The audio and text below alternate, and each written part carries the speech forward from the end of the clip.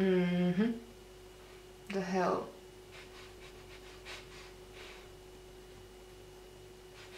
Better.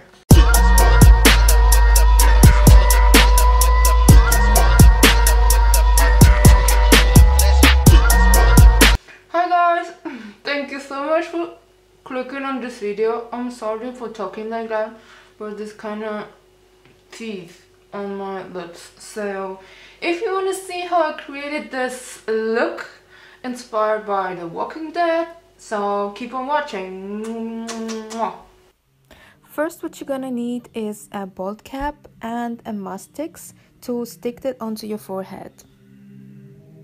The next thing you're gonna need some Fimo polymer clay to build the teeth. So basically you just sculpt the teeth, but not just the upper part, but also the lower part too, to later stick it with the mastix on your lips. I sculpted around 6 teeth for my jaw, but you can also make the upper part or how many you want it to stick from the zombie.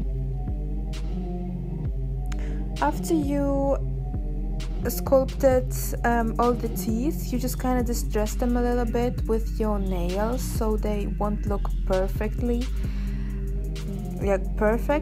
and more zombish.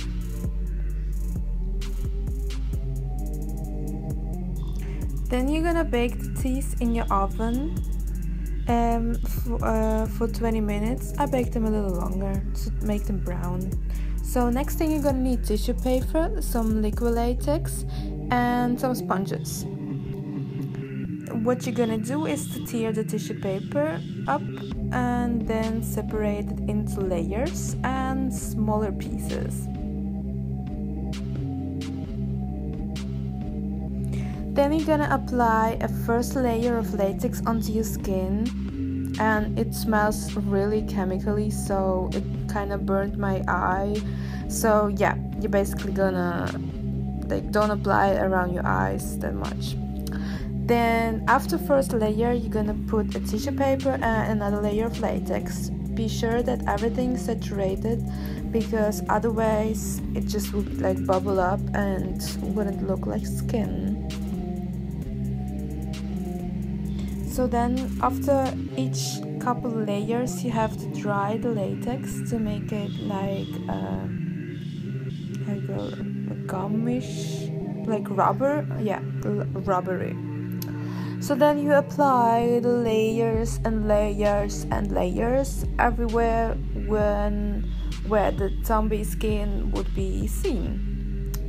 So yeah, that's basically what I'm gonna do for next 3 hours, right? Yeah, don't forget to Instagram what you're doing, right?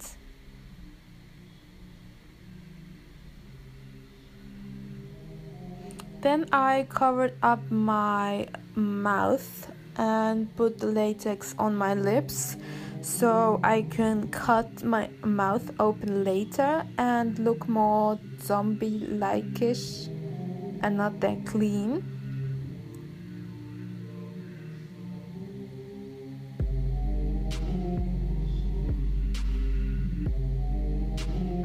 And I also watched The Walking Dead next to doing this, so that was fun.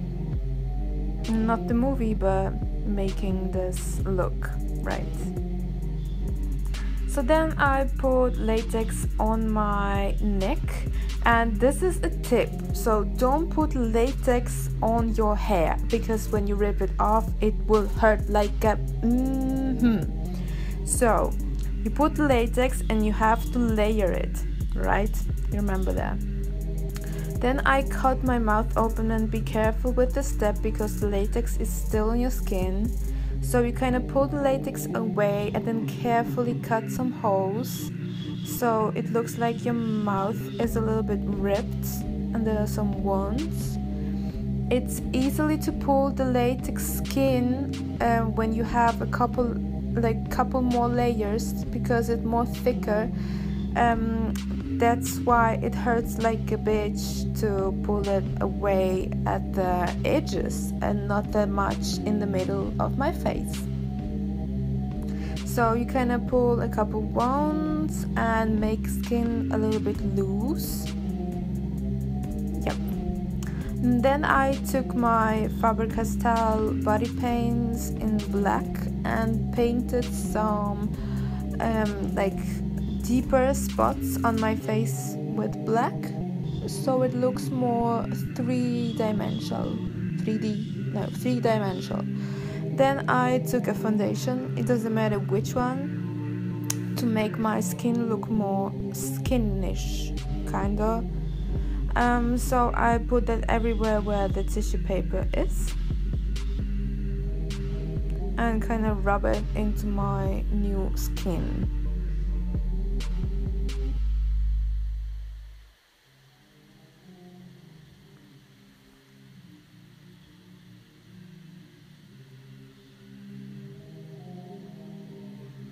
So the bald cap was a little too small for my big old head, and you kind of see my hair next to my, like, over my ears, and I used it later as a style like helper, so I will make it not my flaw but my special effect zombie, kind of like that, if you get it.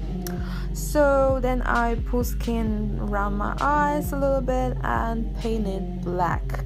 Later I'm also gonna paint my waterline with black liner to deepen more my eyes.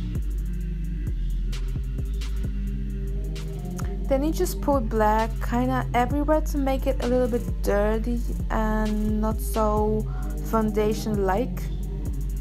So just kinda, yeah, you just make it a little bit dirty.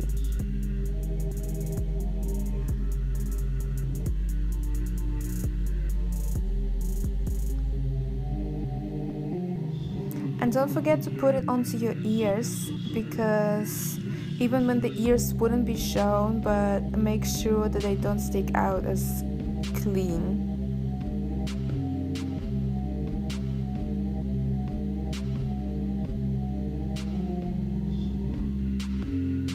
It took me a couple layers of the black paint because it was a paint, so it just wasn't that opaque. And then those are my yellow overbaked teeth. I waited till they cold, and then with the help of Mastix, the spirit gum, I placed them into my mouth.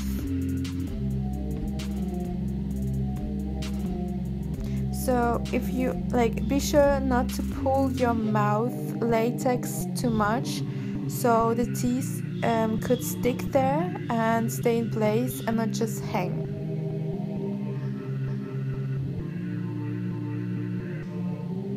I placed my teeth randomly, but if you have more, you can have like a order, which I didn't have. I just put what I thought would look cute.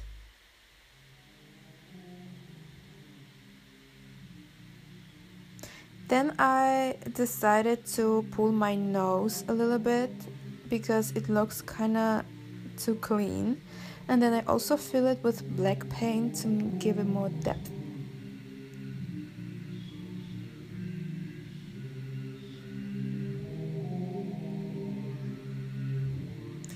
The blood I use is from Kryolan HD blood, and the other one is from Kryolan called the Dark Venus blood, and I kind of filled the spots where I was wounded. And first I used the dark blood and kind of let it flow over my face, and just saying, don't get this blood into your eyes because that's actually alcohol and it would hurt like a bitch, so be careful. I used the tissue paper to stop the blood from running into my eyes, so be careful.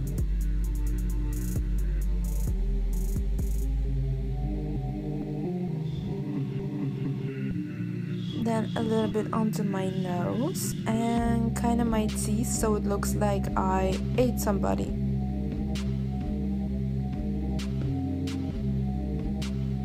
Be sure you are wearing clothes. They are not very important because the blood can get everywhere.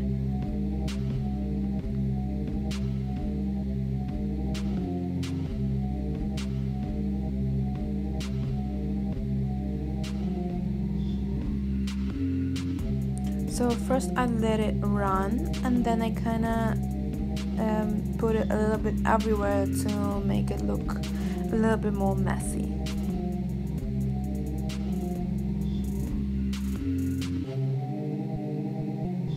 Now I'm using the other blood, which is a little bit more liquid, and I put it where I could be dirty from eating another person.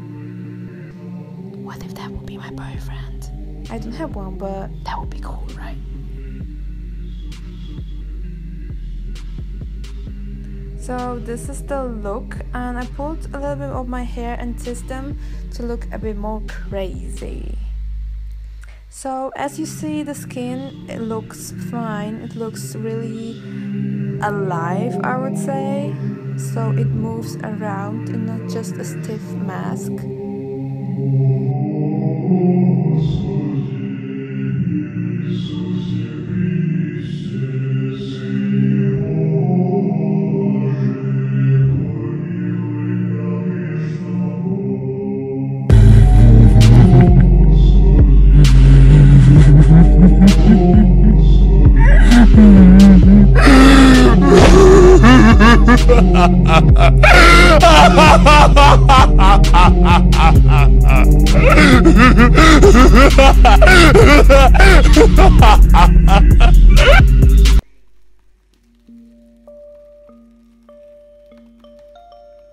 Ау.